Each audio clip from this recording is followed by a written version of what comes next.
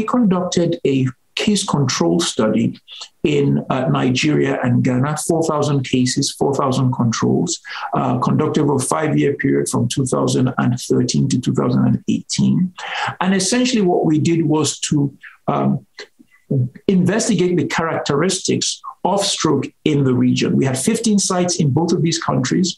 We ended up identifying 11 risk factors that explained about 99% of the burden of stroke in these two countries.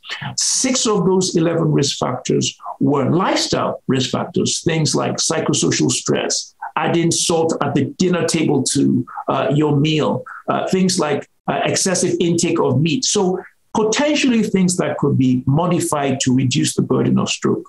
The great news about our SIRENE study is that we learned very early on that involving the community was important. So before we even started to enroll cases and controls, for the first year, we engaged the community. We put together 7 different community advisory boards, getting to know people, getting to know stakeholders. We actually involved even politicians and policymakers on those boards. That was very helpful and allowed us to be able to recruit the 8,000 participants in our study.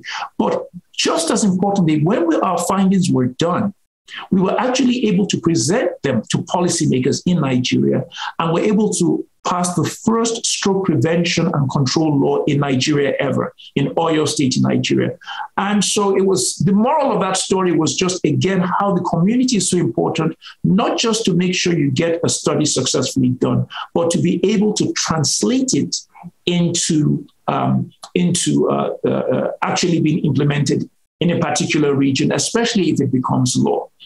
Having said that, we recognize doing SIRENE and many other studies that we're doing that the workforce really needs to be bolstered.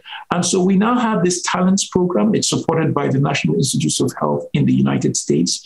And what it purports to do is to each year take 6 scholars, African scholars, different disciplines who have an interest in clinical neuroscience research, expose them to 1 to 2 years of understanding research methodology, and then to do that over a period of 4 years.